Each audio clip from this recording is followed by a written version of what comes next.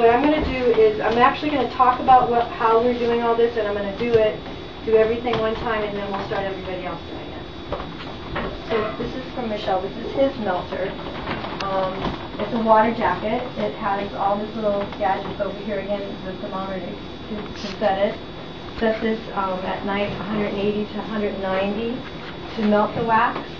And then we put it back down to 175, and that maintains it at 165. And that's between 165 and 170 is where you want the dipping to start. So now I pop that way, and this is a water bath, which will help take it off. These are marine plywood that Michelle made these. They soak in salt water just as a storage thing to keep them from rotting. But you can see we got lines on there. One is for western frames and the other is for our deeps. So that's how we know how far to sink it into the wax. So nice and wet. Salt in the water. Salt in the water. That's just for storage though. So the boards don't rot. So I'm going to dip it 3 times. You notice it's falling, and you let that stop.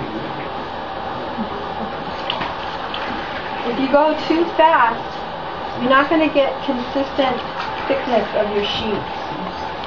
When we had 2 or 3 different people working at one time, and I started embossing it, I realized that every one of them seemed different, and they weren't coming out consistent, which is hard on the embossing machine. They need to be kind of consistent. So we did a timing thing, 3 dips. And the salt, is there salt going into that wax then? No, it's very diluted. It was just the way, I filled it up with water. All salt water is for the kitchen. It's just preserving the wood. It's a good preservative for most Yeah. Right now it's just water in there. Oh, I see. So scraping it so you got a clean edge so that they'll fall off. And when you lift these up, once they're in the water, they'll fall off on their own. But they just come off like that. Wow. And this is wow, isn't it? Yeah. Isn't that fun? It's so So fun. you should pass it around now. This is just out of the thing. See what you got. What it is. Yes. Oh. Sunny.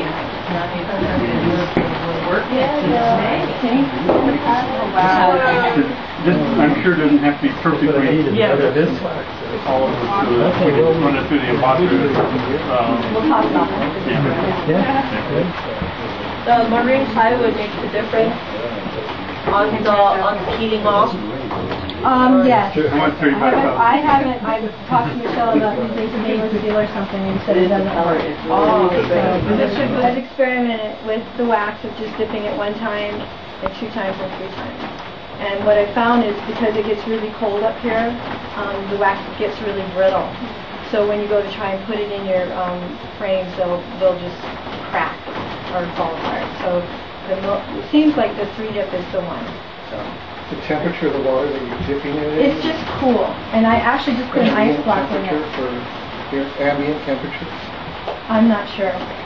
Same as the air temperature? No, it's a little bit cooler because you're constantly putting these hot boards in there. So as we do this, I try to keep it cool. Otherwise, it'll take longer for it to peel off your board. So adding ice. I had an ice block in here earlier just to keep it cooled down. Or either just drain it out and put some more water in, because after a while it'll kind of end up being room temperature. As we go through, when you have this open and you're dipping and dipping, it does make the temperature go down, so we check it like now and then. And as the level goes down, because it's only so deep that you can put this board in here because there's a concave in this tank, that we just take, that's why this one is filled, so we can fill this and keep the level up. What temperature should the wax be? 165 to 170. 165 actually is the best. Anywhere between those. One detail. This is in here because when you put these in, they all lay on top of each other. They float.